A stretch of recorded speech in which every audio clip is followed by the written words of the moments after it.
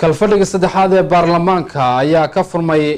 magaalada Muqdisho. kalfadhiga saddexaad ee baarlamaanka dalka waxaa si rasmi ah u daafuray madaxweynaha dowladda federaalka Soomaaliya maxamed cabdilaahi maxamed Furmaajo waxaana ka qayb galay ra'iisul wasaaraha xukuumadda Soomaaliya xildhibaanada labada gole ee baarlamaanka Soomaaliya gudoomiyaasha baarlamaanada maamul goboleedyada danjirayaasha dowladaha saaxiibka dhow la ah Soomaaliya xubno ka socday golayaasha kala duwan ee dowladda iyo sidoo kale marti sharaf kale ugu horeyntii gudoomiyaha aqalka hoose ee baarlamaanka maxamed sheekh Cismaan Jawaari ayaa kulanka ka hor sheegay qorshayaasha golaha aqalka hoose ee baarlamaanka u qorshaysan kalfadhigan saddexaad. waxaa muhiim ah in muddadan gaaban aan si buuxda uga faa'iidaysano ayadoo diiradda aanu saarayno arrimaha ugu muhiimsan oo horteginta u leh una abbaaran u saldhigidda dhismaha dowladnimada waxaana kuwaa ka mid ah in la soo afjaro dib u eegista dastuurka 2 dib u habaynta iyo federaaleynta laanta garsoorka 3 dejinta shuruucda iyo dib u dhisidda hay-adaha difaaca ee xilsaaran ilaalinta gobonnimada qaranka iyo hay-adaha sugidda amniga dalka ee heer federaal 4 dejinta shuruucda dhisidda hay-adaha iyo dimuqraadiyeynta dalka 5 midnimada iyo dib u heshiisiinta bulshada 6 federaaleynta iyo dejinta xuduud maamuleedyada dowlad goboleedyada Somaliya 7 ka go'aan gaarista maqaamka magaalo madaxda dowladda ee Muqdisho. cabdixaashi cabdilaahi gudoomiyaha aqalka sare ee dalka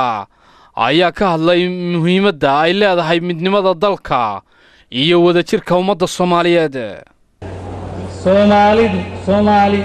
qabiil siyaasadaysan ku heshiin weyde Soomaalinimadana ku kala tagi weyde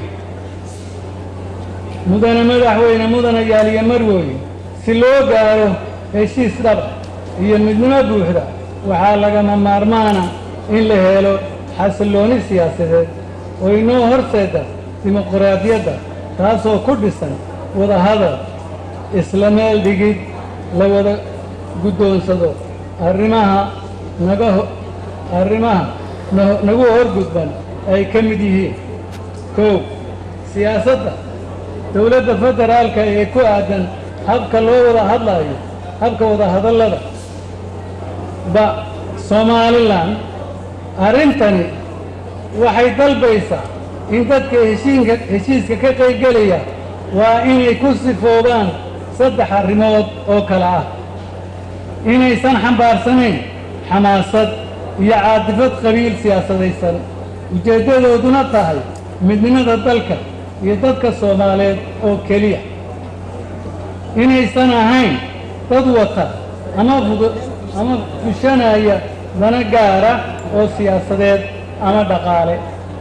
madaxweynaha dowladda federaalka Soomaaliya maxamed cabdilaahi maxamed Furmaajo oo si rasmi ah u daafuray kalfadhiga saddexaad ee baarlamaanka dalka ayaa ka hadlay